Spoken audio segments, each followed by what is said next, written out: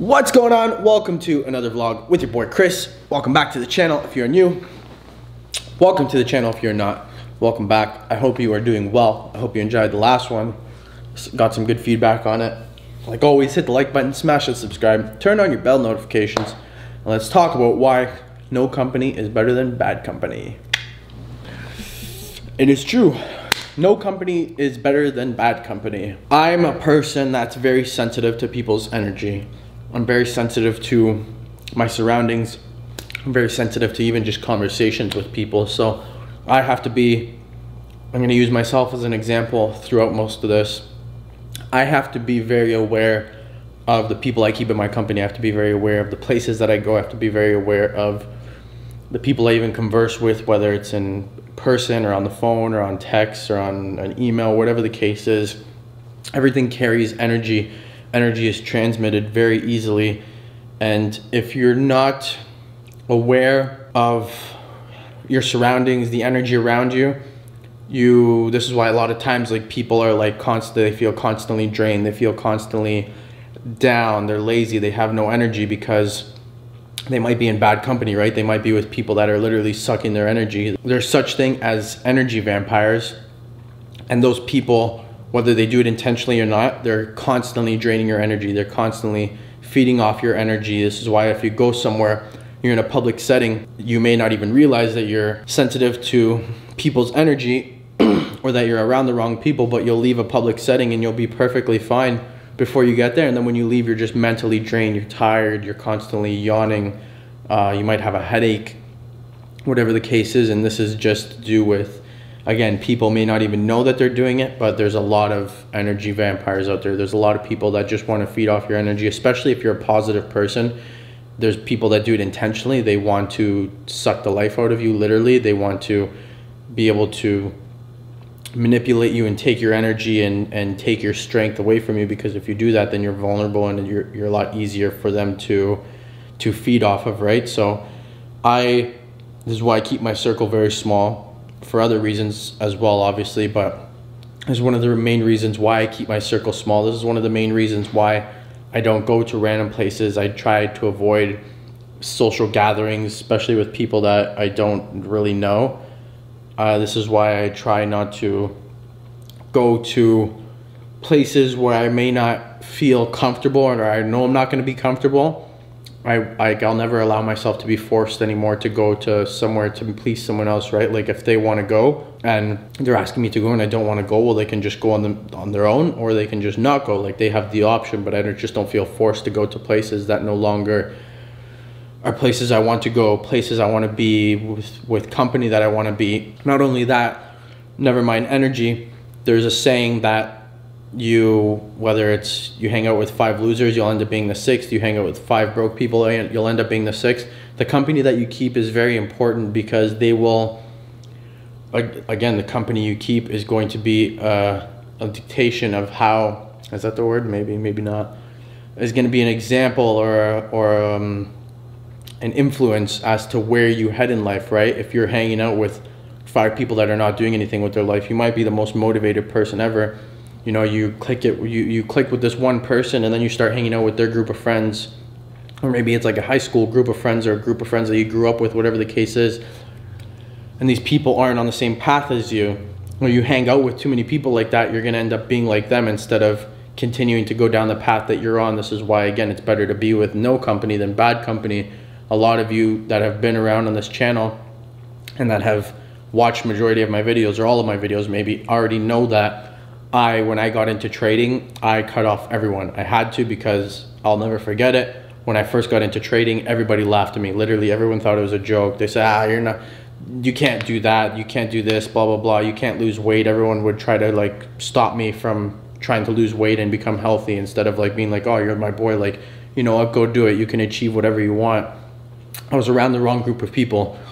And I'll never forget, I showed up one day to where we all used to hang out. And I just sat there and was just listening to the conversations that they had. And even like while I was still friends with them, I was always the more quiet one, and I just kept to myself, because I was always just being like present and being aware as possible to the conversations that they were having, like what it was about, the context that it was in. They would be talking bad about each other. When one person wasn't there, everyone would talk bad about that person.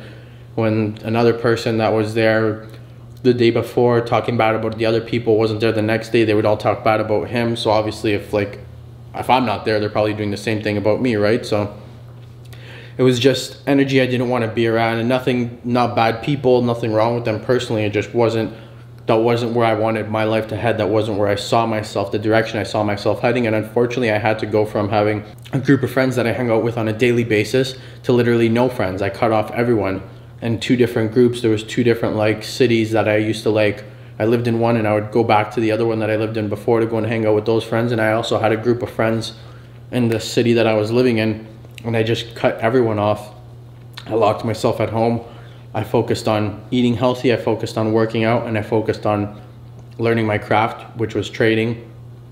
I locked myself in my room, and that's that. And slowly but surely, I started connecting and networking with people that were on the same path. Maybe they weren't, some of them were ahead of me, whether it was in trading or not even really in trading. I never really had interest in connecting with people in trading.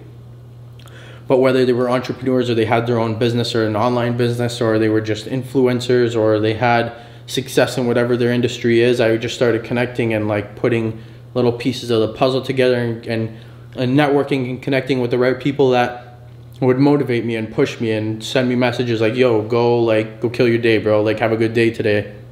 I would wake up to messages like, yo, have an awesome day today. Or even if we didn't talk for a few weeks, yo, I'm so proud of you. You're doing amazing, blah, blah, blah. Just having the right company and being influenced by people that are either on the same path as you or have already gone down the path that you're going through is very, very important to being successful.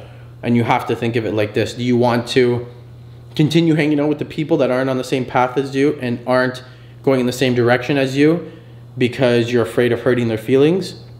Do you care more about their feelings, or do you care more about yourself? Are you willing to sacrifice your future and the goals that you have at the cost of hanging out with people that you're afraid to maybe upset, or maybe afraid to never hang out or talk to again? Is your future less important than those people? Because by prioritizing those people and not letting those people go on their own path and wishing them well, and you don't have to wish bad upon them, you don't have to have negative energy towards them or get into a fight with them or anything like that. You go your own way. You have to focus on what's going to benefit your future, because at the end of the day, nobody's going to care as much as you yourself watching this video. Not your parents, not your husband or wife or your girlfriend or boyfriend or kids. Nobody is ever going to care about us as much as ourselves. So if we don't take care of ourselves and we don't make ourselves a priority, nobody else ever will. And at the end of the day, you won't go down the path that you want. You won't achieve the things that you want to. You'll be discouraged. You'll go back to old bad habits. You'll go back to old groups of friends, or old exes, ex-girlfriends, ex-boyfriends, ex-husbands, ex-wives, whatever the case is, that didn't serve you in the way that you wanted to, but you find comfort in those things. You find comfort in those places, those people, those things. You have attachments to them, and instead of just releasing them and knowing that they're experiences and that they were part of your journey and part of your path to becoming the person and the individual that you want to be based on the goals that you have, it's a lot easier for us to go back into old habits and bad habits as opposed to sticking with good ones, no matter how hard they are. It wasn't easy locking myself in a room and not having pretty much human communication with anybody outside of the people that I lived with. It wasn't easy sitting in front of a computer screen for 10 to 18 or 16 or 20 hours some days, or some days without sleep. There would be 3 or 4 days that I would go without sleep, and then eventually it would catch up to me and I'd literally have a mental breakdown. But that was just part of my journey, right? That's something that I had to go through. Those are lessons I had to go through. And had I not separated myself from that group of people, both groups of people, had I not put all that energy back to myself, had I not stopped wasting time doing things that weren't bringing me closer to my end goal of where I wanted to be in life, I wouldn't even be making this video that I am today. You guys and girls, none of you would know who I am. None of you would be inspired by these videos. None of you would be motivated to better yourselves by these videos if I didn't take that leap to do that, right? So that leap, that decision to people ask, how do you cut off people that are negative or people that aren't good for you? You just cut them off. There's no easy way to do it. It's going to be hard, but as time goes on, it'll be easier, because you're going to see results that come from what the decision you made, right? There's going to be results if you're putting in the work. If you cut off a group of people and you're putting in the work, you're going to see results. Probably, maybe some people longer than others, but you will see results at some point in time in your fitness or your mental health or with your craft or your business, whatever it is that you're doing. You will see results down the road, and then you're going to look back and be like, oh damn, like wow, you know what, that sacrifice was really good, because at the end of the day you have to sacrifice. If you haven't watched my sacrifice episode, go back and watch it. But you have to sacrifice to get the life you want. You have to sacrifice people, places, things to be able to move forward. You have to sacrifice temporarily to get that extra leap forward, to take that extra step forward, to push yourself that little extra bit forward.